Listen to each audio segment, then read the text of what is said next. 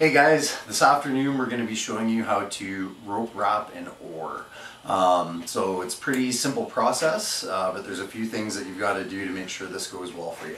So we'll start off with the materials we're going to use. We like 5/16 braided nylon rope. You can get it in any color you want, as long as it's braided nylon, it'll get it done for you. You're going to need a spray-on adhesive. So we use 3M Super 77. It works really well for us. You're going to want a pair of scissors, a razor blade.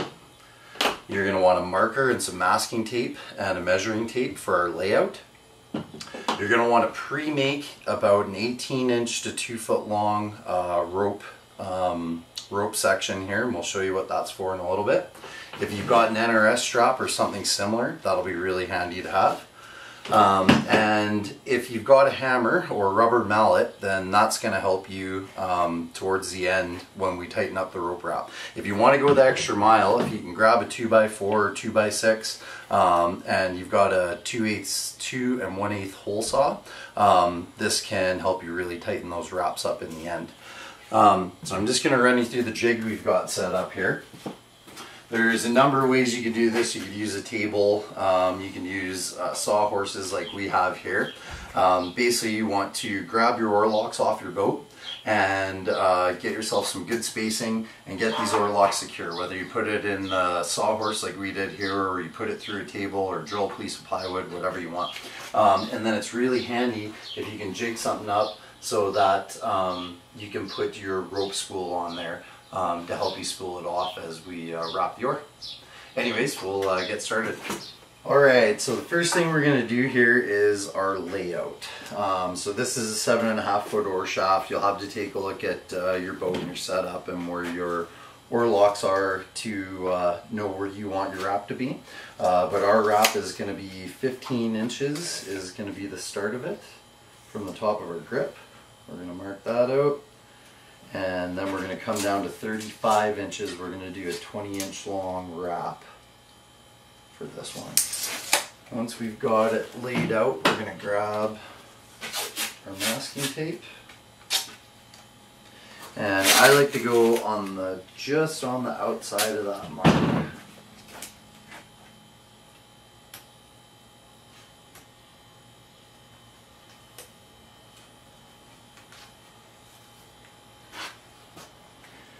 Perfect. Now that we're all set, we're going to grab our adhesive. You want to make sure when you lay your adhesive down that you get really tight on this tape up here so that we get everything nice and covered.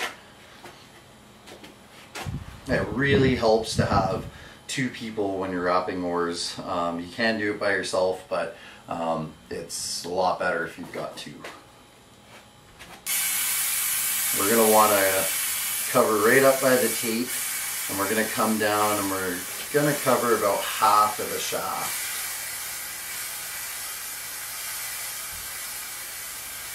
Half to 3/4. We like to work it about half at a time. Make sure you check out your the instructions on your spray adhesive when you're using it. Super 77 is pretty sweet because it's usually tacky and ready to go in about 10 or 15 seconds. We'll just give it a couple more seconds here, and then what we're going to do is we're going to grab our rope and we're going to take somewhere in the neighborhood of 2 to 3 inches and we're going to lay that right on top.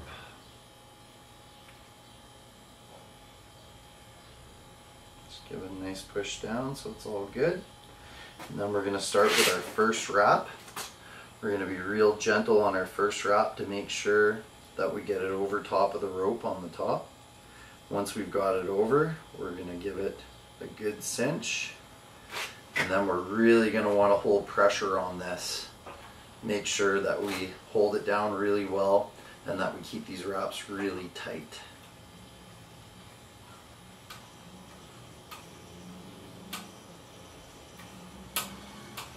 Now we're going to start wrapping, and we're going to wrap this right around the halfway marker, and then we'll put our next round of adhesive on.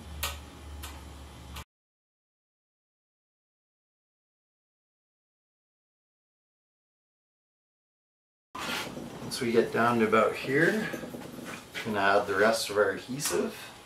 Once again, we're going to want to make sure as we spray over this that we get really tight up on our masking tape. We want to make sure that we get every bit of this with glue.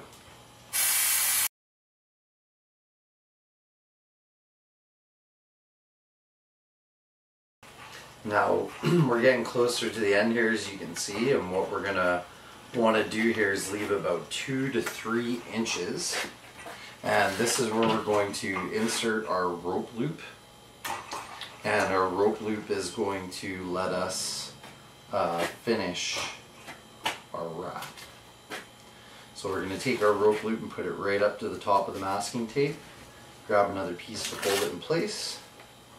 We'll pull it back down, put another one on this side, just like that. And now we're going to wrap right over top of it. So we're going to go nice and easy for a wrap or two here. Make sure that we've got everything really tight.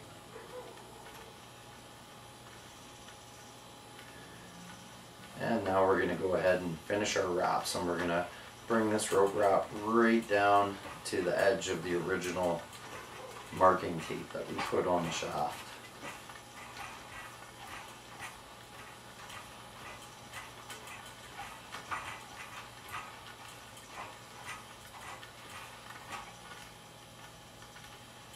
Perfect. Now that our rope wrap's done, we're going to want to come in here, remove our masking tape. We're going to cut off tag end here that's about, we're going to leave a tag end here, I should say, that's about 2 or 3 inches long.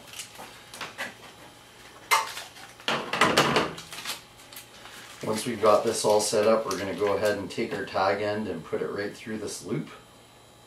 And then we're going to go ahead and we're going to take our shaft out and get it right up. So now that we've got it up and down, I do like to start this process by hand. You can't every time, but if you can start by hand and pull it to get it cinched into place, it's handy.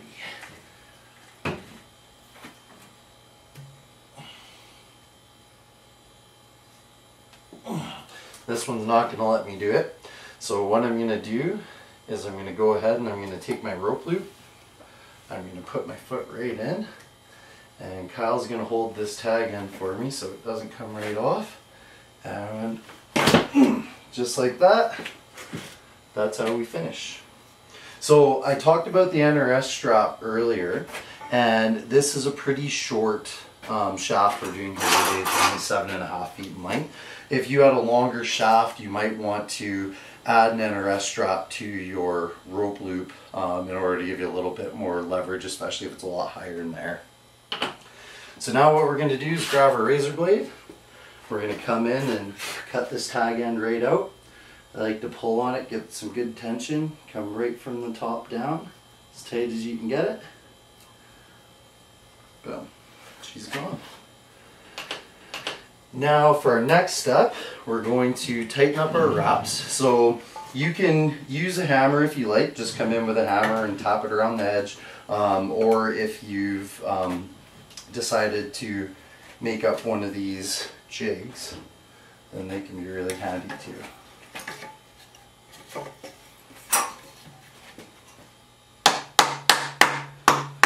we're just going to give it some taps all around, nothing too crazy. If you have had an issue with the wrap when you're putting it on and you're a little lopsided, you can definitely use this to try to tap some of it out.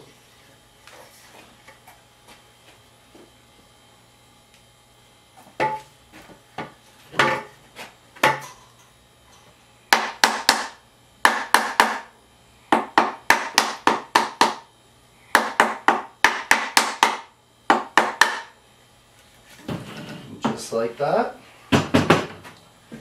we're all done. So we can go ahead now and we'll come in and remove our masking tape.